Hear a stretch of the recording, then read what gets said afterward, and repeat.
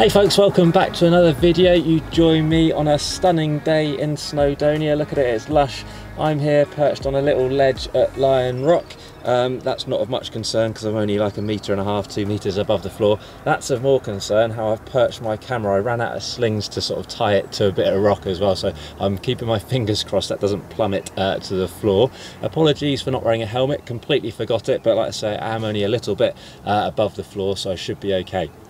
Today's video is all about, it's a bit of a request this one, it's about kind of hanging belays on multi-pitch routes and sort of how to be organised and how to deal with the changeovers and stuff like that. So what I've done up here is I've pre-built a pair of anchors and linked them with a sling to equalise them, make them independent, create an angle. Not too worried about chatting about that today, loads of other videos on that, but they are flipping solid. I would happily jump up and down on them together all day long. And I'm going to attach myself into there, pretending I'm on a route somewhere, getting ready to make myself safe and bring my mate up, and we'll have a little chat through the bits and pieces that go with that.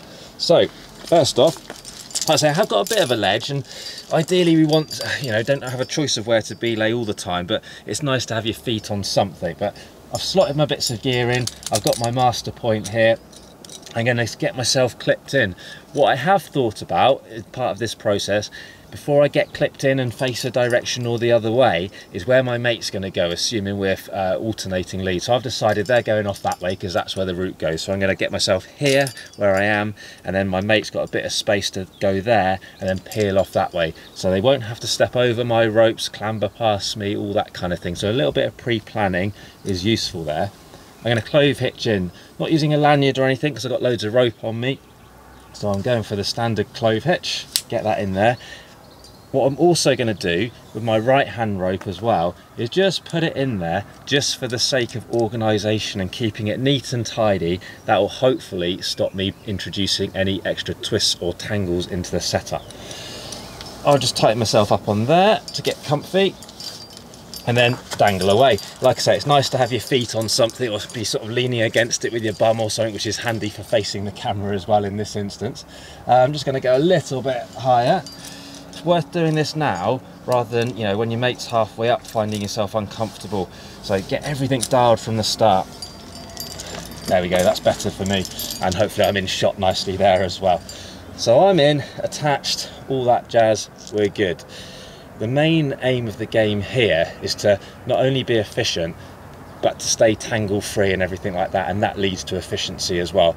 I love climbing, I go climbing to go climbing. Equally, I love all this geeky stuff and being efficient with it and making it as neat and tidy as possible. At this point, I haven't shouted down safe to my mate yet. What I do is I just tend to get this bit sorted first. So I'm going to decide where to put my guide plate for this one. It's like the nicest way to do it if I can. I've got nice solid anchors. For this one, I'm going to put it into the carabiner and use that as a master point. So I will clip and flip, get that over the gate, do it up straight away, and get that just clipped in and ready to go. At this point, I shout down safe to my mate, and they'll take me off belay. I can start taking in. The order of that bit is a bit of a work habit really. It's just to seem like I'm being efficient, because as soon as I've taken all this rope in a second, I can just slot it straight into there, do it up and shout climb when ready, and that makes me look really slick and everything. Where to put the ropes is a bit of a question here. I've got a small ledge but not enough to put my ropes onto.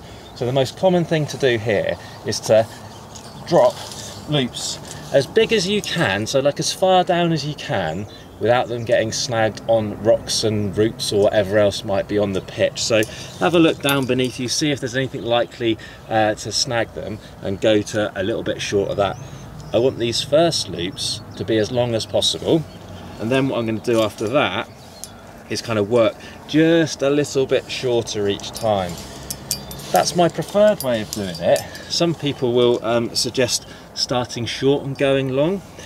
just have a play with it, see what works for you. I've kind of found myself pretty happy with the long to short version. Okay, so I'm just going in side to side. I won't go the whole 50 meters of this, but you'll get the idea.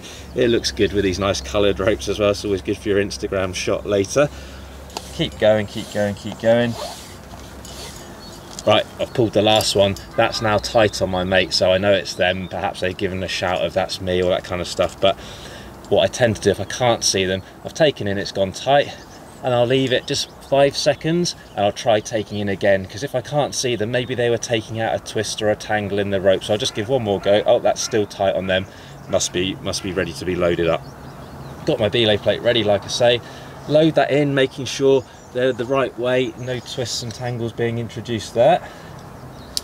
Clip in, do it up, job's a good one, get belaying, they can have a nice time on the route enjoying the climbing. So far so good, neat and simple, tangle free. During that process, before I put them on belay and building the belay and stuff, I could have like clipped my rucksack to something, had a drink. It's just nice to take a rucksack off on a long route and put it there, and you can both then at a later date get your drink out, get the guidebook out, all those kind of bits and pieces. Swap rucksacks if you're sharing one as well. It tends to be the second that has the rucksack, so the leader can kind of have the easier time. Whilst I'm belaying though, I'm thinking, what can I do to sort of multitask a little bit to save time and be efficient? Okay, so I'm belaying away, maybe they get to a bit of gear, so I've got a second. I'm going to keep my hands on the braking strands. I'm just going to get stuff racked up to here as they're going, so I put everything up, and they might start climbing again, so I start doing the belaying, they start to pause again, I clip it all up to there. Nuts, all the cams that I've got as well. I mean, I try and do them in a bit of order if I've got the time and inclination, just to make things a bit easier for that changeover. Got these nice new quick draws from Outside, DMM Phantoms. They're kind of one of the smallest full-size carabiners. You might have seen things like those Edelrid 19Gs. They're really small, really light, but I find them just a bit too small to use comfortably personally, because I'm not used to using them. But the Phantoms I find are a nice sort of compromise, light but still useful, and I use just different, still Phantoms but with the sling draws on them as well for those ones.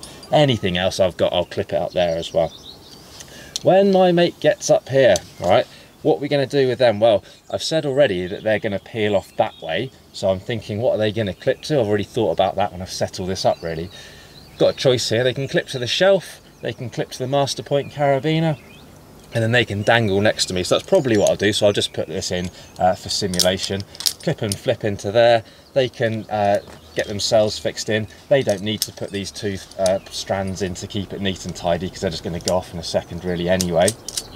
Do themselves up. At that point I can take them off belay, at least let go at this point, because they're all safe on that. They can get racking gear. The nice thing about Nuts being up here is they can sort of start clipping things to their harness. They can pass me some nuts and I can rack them onto the appropriate carabiner. Anything to sort of multitask and get more than one thing going on at once. It could be though that I'm just grabbing a drink, taking a photo, reading the guidebook, all those kind of things, but trying to do something useful rather than just sat there enjoying the view. Not that there's anything wrong with that sometimes, but if you're trying to be efficient, multitask a little bit. They take the gear, off they go. But I can't belay off there, so what I'd like to do now, just before they do start, while they're still on their clove hitch, they haven't unclipped or anything yet, I'm going to take off the guide plate. I'm going to check for any tangles here, right? I've got, in this setup, I've got blue on the right, pink on the left, but you can see it's loaded differently because I've now flipped it. You could make that work. If you've got the moment though, it does become a bit easier, I reckon, if you sort of start from scratch. What I've done there, I don't particularly like doing actually. I've kind of separated those and made that into a droppable item. So I could have unloaded it while things are still attached, and I can do the same actually with loading. I'm going to put that onto a rope loop now. Actually, I'll load the ropes in properly. So I want that one, and where'd the old pinky go? I can't see it, so now I've dropped it. There it is. Grab the wrong strand. So those two bits are going to go up so I can load them in. All right, that's the name of the game. Keeping it as tangle free as humanly possible. It does require some thought. Just sort of try and think one step ahead when you're doing it. So now I'm clipping that in without taking it off again. So now as they climb up, that's going to be the braking strands under there.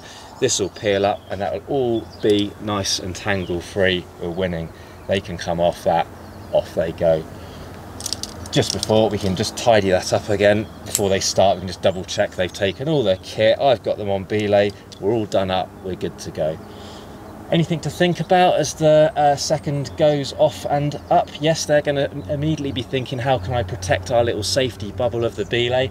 So ideally a separate bit of kit would be like perfect. If there's a nice nut or cam or whatever or bolt to clip there, brilliant, clip it. If there isn't anything, might well be worth clipping into part of the belay. I've done another video on that. Take a look at that if that's something you want to find out some more about.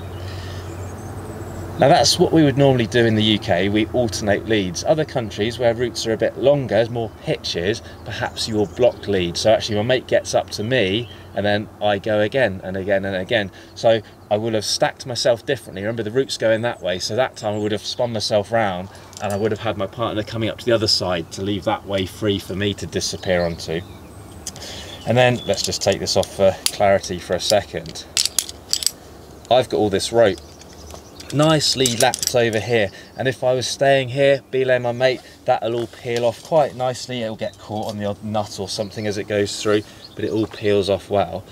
If, however, I'm leading again, you've got a couple of choices here. Just put those back where they were. You can pick up the rope and flip it onto their sections of rope, so this part that I've tied in with. With practice, that can work quite well and it can be quite quick.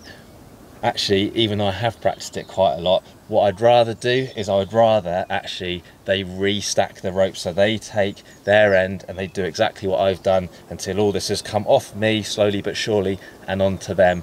I just find that a more robust way of staying tangle free. As I keep saying, tangle free is the aim of the game. As soon as you get twists and tangles and stuff, not only does it slow things down when you get a bit stuck, bit more confusing when the ropes are twisting and stuff en route and it's hard to see which rope to clip and all that kind of stuff. So it's partly it's me being dead geeky and trying to be perfect, but partly it just makes your life easier as well.